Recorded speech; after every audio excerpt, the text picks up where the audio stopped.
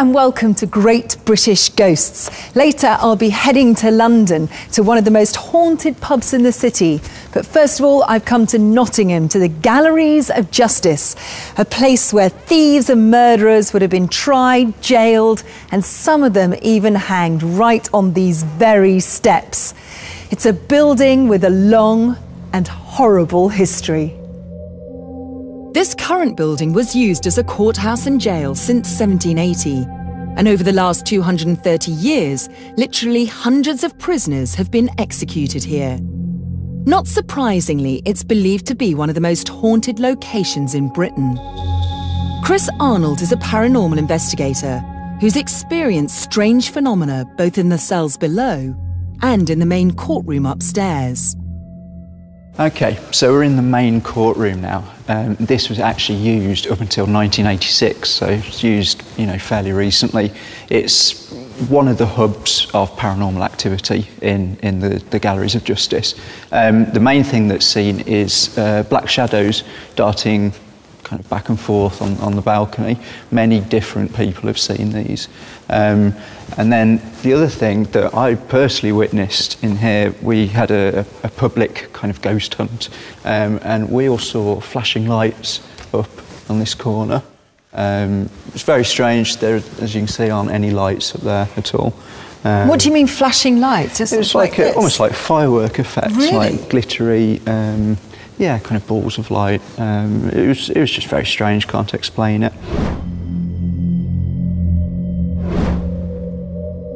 The thing that a lot of people have heard in here, blood-curdling screams, moans, sighs, just the sound of people just in kind of sheer agony or despair. Well, there must have been a lot of despair in here. I mean, this is where people were sentenced to either their misery or their death. Yeah. And obviously relatives that were sitting listening. Exactly. I mean, not only the victim themselves, but the relatives would have been in massive despair, wouldn't they? So if you imagine coming in here and hearing that your loved one, is going to be hanged outside on the steps, there are going to be people moaning and all kinds of horrible feelings. The other interesting thing that happened in here in 1799 was they actually did a public dissection on the table here, and members of the public paid to come and watch one of the hanged people be cut up and have his entrails kind of displayed. Now, it was supposed to act as a deterrent to show that this is what would happen after you got hanged, but it was so popular that they had to stop it because people saw it as a great day's entertainment. Oh, that's terrible, isn't it? Weren't they barbaric in those days? Well, exactly. Where's the empathy? The Galleries of Justice is known as one of the most haunted places in the UK. In one study, it was kind of voted the most haunted building in the UK. There's a lot of activity that happens here.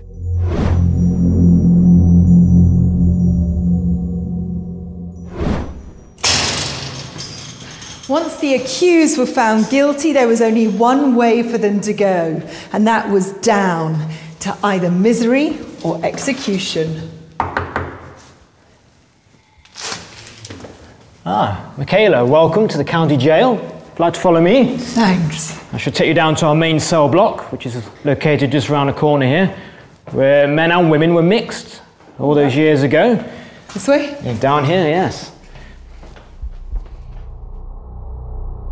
There are just over a dozen cells in all, stretching further and further underground.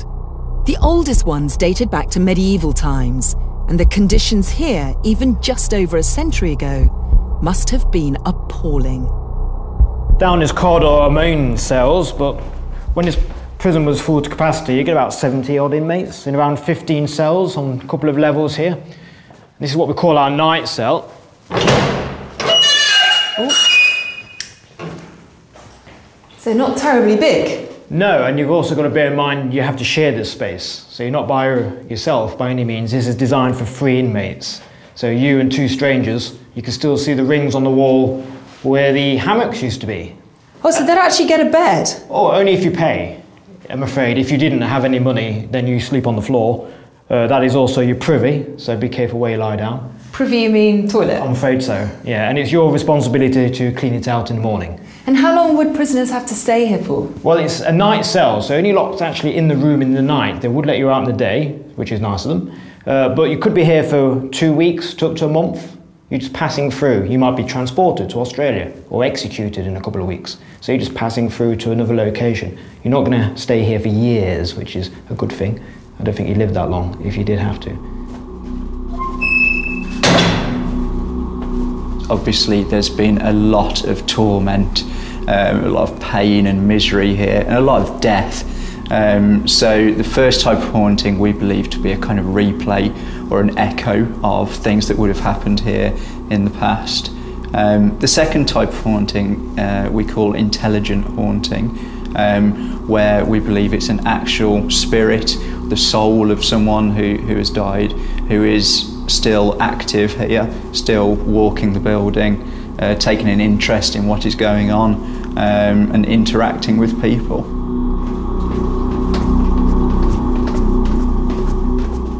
This is actually probably the most modern part of the jail. Here we have the women's wing, the laundry, where women are expected to do washing all day long, 8 hours in fact, in silence. So they weren't allowed to talk? Oh, no, talking spreads criminal activity. That's tough for women. It is very tough, yes. In fact, I've walked through here a few times and on a number of occasions, the old dolly tub there has been rattling away. By itself? Maybe someone didn't finish their work, I don't know. But yes, it is a bit strange when it's quiet. That just moves all by itself, making a noise. Yes. That's quite creepy. It is a bit creepy when you're on your own. But in here is where they would sleep. This is their cell. So this is the women's quarters in the prison? It is the women's room. This was built in the 1850s for all the girls in one room. So you can imagine 6 to 10 girls sharing one space. So of course in the evening you're incarcerated, so you'd be locked up and that's where you'd be sleeping, in a bed with your hair in it, off your own head, in a mattress. And you do have a chamber pot for the loo, so not on the floor, thank goodness. Stephen, I've got to say that compared to upstairs, this isn't that bad. No, it is the most modern part of the jail, but it does get a lot worse, I'm afraid.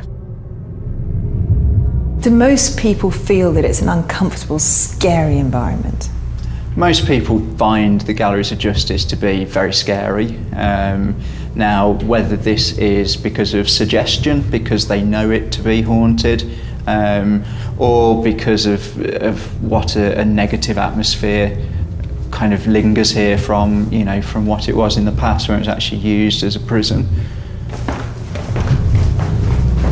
Gosh, it gets dark down here. This already feels grisly. Yeah, you'll need your light here, I'm afraid, because this is what we call the dark cells. And what is this bit? Ah, now that is one of our 2 pits where you would go if you couldn't pay for that cell upstairs, remember? People were put in there? Yeah, if you've got no money, but that's for the real low lives, you see. And what sort of era is that then? That's from the 18th century. And how long would they be in there? Maybe until you're being transported to Australia. Could be a month, 2 months. Oh my goodness, that is really grim and grisly in there, isn't it? Well, you can see why they pay now for something better. Yes. Whilst over here we have our solitary confinement cells, dark cells as they're called. Oh goodness gracious, what did you have to do to come in here? Cause trouble whilst you're in the jail mainly. In fact, I believe many paranormal groups love to go in here and see how long they can actually stand it. I think the record is about 10 minutes on their own.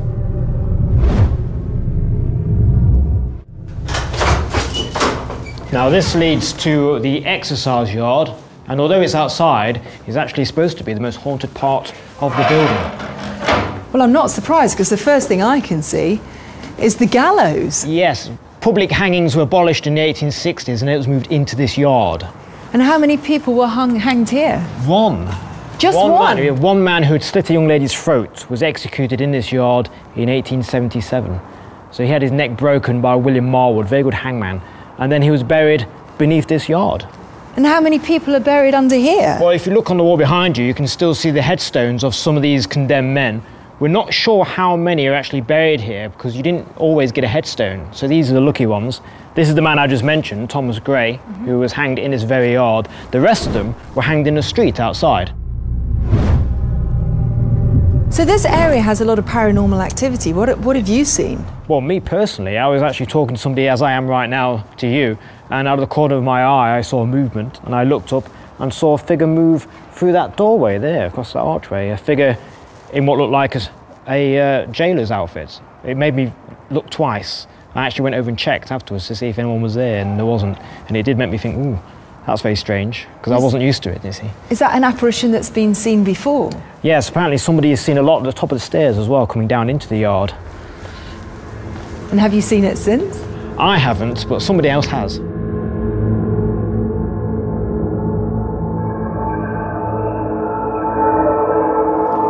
Strange thing about the building is it's constructed on the back of a cliff. So you come in at street level, you go down from the courts, down to the jail, and you go down a number of levels until you reach the sandstone at the bottom, which is, of course, all been carved out here into caves, as you can see. Stephen took me down to the deepest and oldest part of the jail and handed me back to paranormal investigator Chris Arnold, who wanted to show me the most haunted area in the whole place. Oh my goodness, look at this. What was down here? So we've got down here, used to be a chapel. It used to be used as a chapel area. A lot of people have heard the sound of what appears to be kind of chanting, maybe monks, kind of religious mantra being chanted over and over again. So there was an actual chapel down here? What a weird place to have a chapel. Yeah, the area would have been used as a chapel, so we believe anyway. We've had a few strange experiences down here. The most common thing that we have found, and other groups have found, is stones are thrown at the group that are down here investigating. Actually thrown? Yeah, by kind of unseen hands. And not Very coming strange. from the roof? That's obviously our first thought. We check, can bits of, the sandstone kind of fall off. That might explain the odd occurrence, but we've had it happen on request. So we've basically, said if there is anyone with us, can you throw a stone? And a stone has been thrown across the room. Have there been any other experiences like that where there are physical feelings of having spirits and ghosts around you? Yes, the Galleries of Justice is perhaps a little unusual with the amount of actual physical, what we would term kind of poltergeist type activity. So upstairs on the main cell corridor, people have had doors slam in their face. And one of the things a lot of people report is that they've been walking along and felt like someone has just pushed past them, and there's been absolutely no one there. And it leaves people feeling very, very frightened. So would you say this is one of the main places for paranormal activity, right down here? Yes, down here in the caves appears to be, where the most paranormal activity happens. I'll tell you, whether there are ghosts here or not, I don't like this place. It's not nice, is it? It's eerie and it's just horror stories, real nasty stories in here. If there are such things as ghosts, it's no surprise that they would be here at the Galleries of Justice. The amount of suffering, negative feeling that has occurred here over almost 700 years, it's no surprise that the place is haunted. The Galleries of Justice were closed with the prison reform in the late 1800s, shortly after the last person was hanged. They closed literally overnight, so it's not surprising that there are a few lost and tormented souls still floating around. I'll tell you something, I find this place extremely eerie and shocking.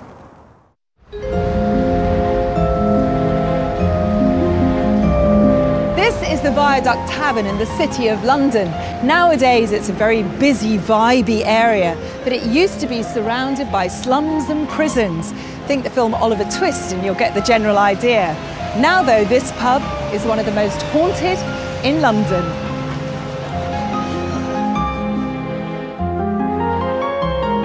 The Viaduct is one of the last examples of an old Victorian gin palace left in the City of London, and its garish interior was designed to look like an opera house.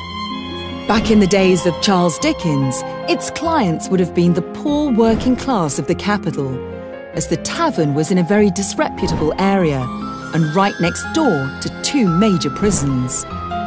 Richard Jones is a world-renowned expert on Dickensian London, and knows all about the infamous ghosts of the Viaduct Tavern.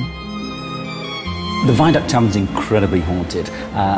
Most of the hauntings tend to happen down in the cellar, and there's numerous landlords down in the cellar who've had taps on the shoulder. One landlord had a ghost speak to him, say there's just us two down here now. The rooms upstairs are fairly haunted as well. In 1982, the then landlord's daughter was left in charge one Sunday, and she'd closed up after the Sunday morning session. She'd gone upstairs, sat down on the sofa and was reading the paper, when suddenly she heard footsteps come racing up the stairs, and the door opened, the paper was snatched from her hand, dropped to the floor, the door slammed shut, and the footsteps went back down the stairs, and she searched the pub and there was no sign of anybody.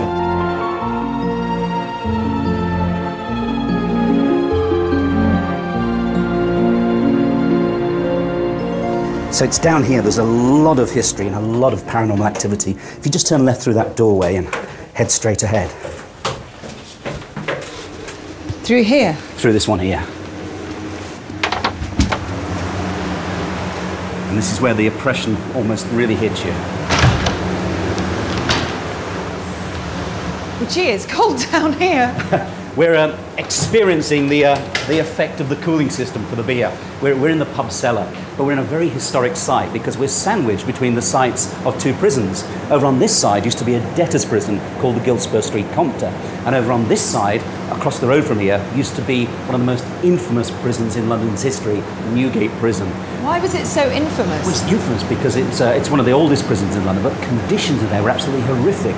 And of course, people were in there for all sorts of felonies, murder, theft. Children were in prison there, and people were actually executed in the square opposite for over 100 years. So it really is not just an historic spot, it's a spot with a great deal of gruesome history.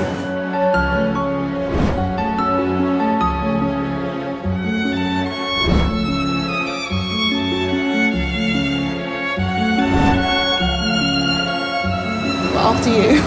Thank you very much. Too kind. Gee, it's dark and dingy down here, isn't it? Have you noticed the atmosphere has changed as well? It's completely. Stiller. And we've well truly left the 21st century behind here. I mean, this is what some of the cells would have been like in the prisons. I mean, don't forget, when you went into prison, you were really left to fate. You might have a little bit of money and be able to pay for a bit of luxury, but a lot of people would have been fed. I mean, what some people claim is, for example, the holes here in the ceiling are where people used to walk by upstairs and the debtors would sort of push up against them, crying out for alms or money or even food. Food would be dropped down. And of course, a great pleasure of Londoners was to taunt the prisoners, so it wouldn't just be food that got dropped down on them through this. So if that was the case, it would have been a horrendous place to be, and certainly it's indicative of what several of the cells would have been like, certainly in the debtors' prison. And you can imagine what it would be like here, enclosed, the darkness sort of encroaching around you. And you can imagine just the executions on the other side of the road taking place, and you'd listen to the crowds, the excited babble of the crowds, and they'd start arriving the night before an execution. And of course, not just you, but the whole felons who are waiting to go to their deaths the next morning, they'd be here in their cells, and they'd hear the crowd striking up with songs such as "Oh My, Think I'm Gonna Die," and all sorts of songs like that. And then, of course, just before 8, the bell of St Sepulchre's Church opposite would start tolling, and they'd be brought out onto the scaffold, and the noose would then be placed over their neck, the hood placed over their head, and they'd stand there in the darkness, the crowd all around them. And then at 8 o'clock, that bell would start its strokes 8, and on the final stroke of 8, the trap was pulled, and you were plunged into eternity. Your last 8 strokes of life. So that's the history. What about the hauntings? Well, this is an incredibly haunted spot, and one of my favourite stories concerns a landlord here in the 1980s, and he was tidying up in this room, and the door was open, a light was on, and there he was tidying happily away, and he turned, and suddenly the light went out, the door slammed shut, and a voice from the corner snarled, "There's just us two down here now." Oh my goodness, he must have been terrified. Well, needless to say, within a few moments there was only it down here. He was back up in the bar having a brandy. So where's the next one? It's this one over here, and believe you me, this is where it all kicks off. After you this time. Thanks.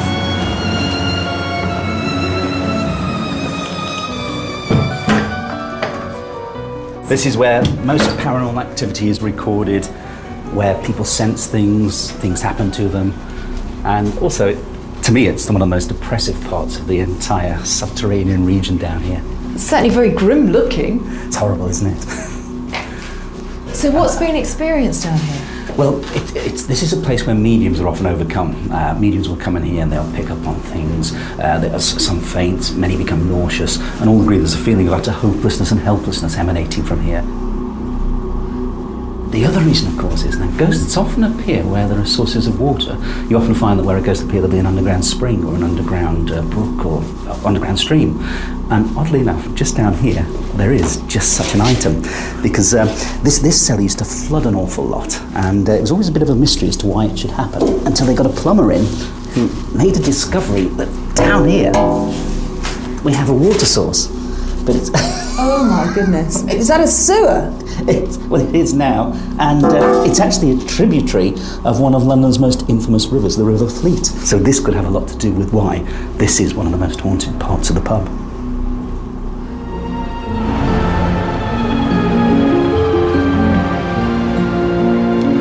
Well, I've certainly learned a lot about how horrific life was for thieves and murderers in jail before the 19th century. With so much despair, hopelessness and evil history surrounding the galleries of justice and the Viaduct Tavern here in London, it's not surprising that both are renowned for being haunted. See you next time. Bye-bye.